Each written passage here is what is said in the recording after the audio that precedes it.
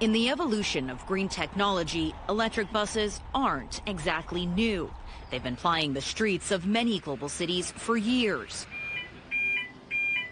But the Tizen 4 is a first of its kind, an electric bus that could revolutionize mass transit. So what do you like most about the bus? Everything. Everything. No noise, no smell fume. The Tizen 4 has all the bells and whistles of a traditional bus. But it comes with a superpower, literally. It takes less than 5 minutes for the bus to fully recharge, using an innovative charging system on the ground. Stations like this are scattered along its route, allowing the Tizen to stay on the road much longer than other electric buses. We're trying to encourage everyone who travels, which represents 43 million journeys a day in the Paris capital region, to use public transport.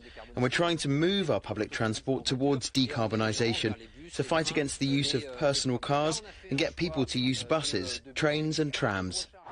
The transportation sector is by far the largest contributor to greenhouse gas emissions in France, accounting for about 30% of its yearly total. The aim is to have a 100% clean bus fleet in the Greater Paris region by the end of the decade. Battery technology like this will certainly help to reduce CO2 emissions and fight global warming. But for France to reach its goal of carbon neutrality by 2050, it's also going to need the help of its global partners. And it's already turning to China.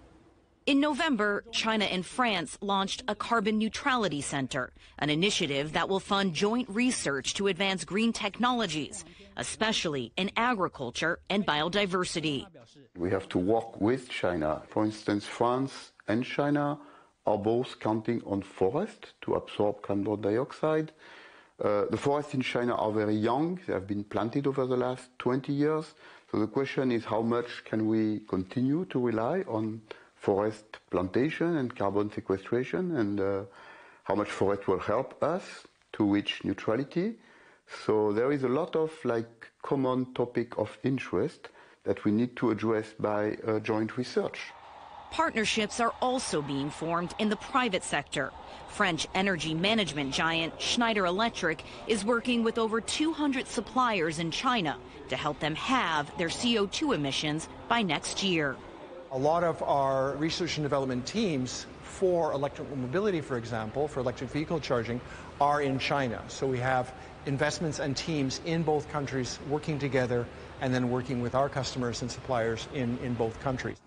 China and France working towards carbon neutrality, a global problem requiring a global response. Toni Waterman, CGTN, Paris, France.